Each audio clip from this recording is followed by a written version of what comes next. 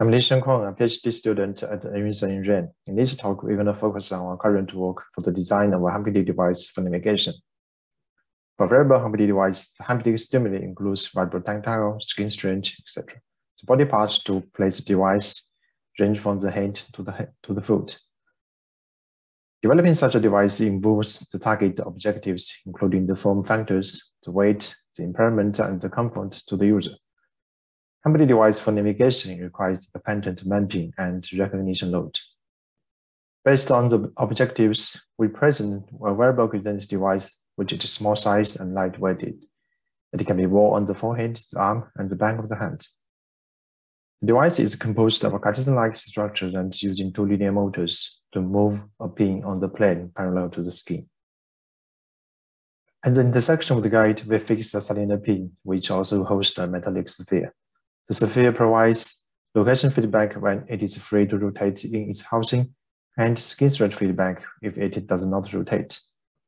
The spring on the pin ensures that the sphere is always in contact with the skin, applying a constant pressure throughout the interaction. Driven by two linear motors, the pin has a workspace of 12 × 12 mm.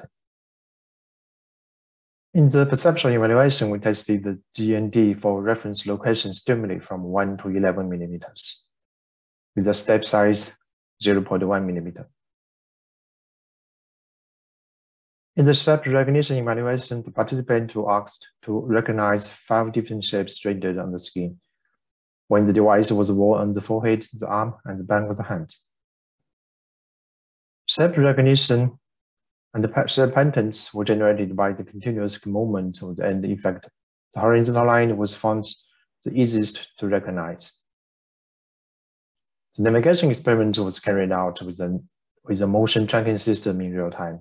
Participants were asked to wear the device on the forehead, keep their head pointed forward, and follow the guidance feedback.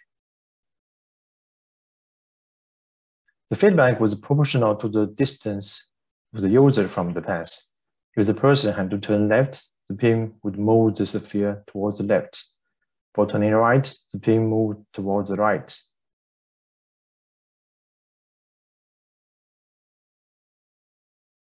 We consider 3 target paths. The area was calculated as the average distance of the user from the path throughout the trial. In conclusion, we present a wearable cutaneous device which has position location feedback and lightweighted and small-sized. In this work, we only focus on position feedback, but we will work on evaluation with skin stretch feedback as well in future work. Thanks for your attention.